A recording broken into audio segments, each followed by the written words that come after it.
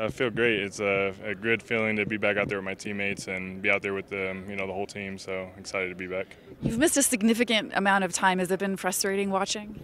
I wouldn't say it's been frustrating. I mean, it's I guess frustrating to the point of like you want to be out there playing with your guys. So I would say that's probably been the most frustrating part. But the guys have been getting better each and every week. So it's just happy to see their improvement.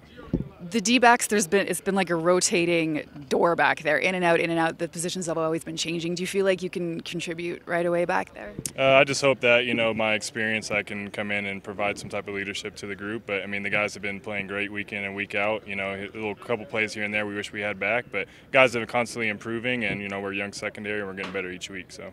For someone who's been out for so long, what do you think the most challenging thing will be on Friday? Endurance, timing, speed? I don't know. Or you're perfect, you're ready to go? I don't know. I guess we'll figure out when we get out there. So, yeah, I mean, I'm just excited to go, and, I'm sure adrenaline be going all through my body. So, we'll see how long that lasts. So.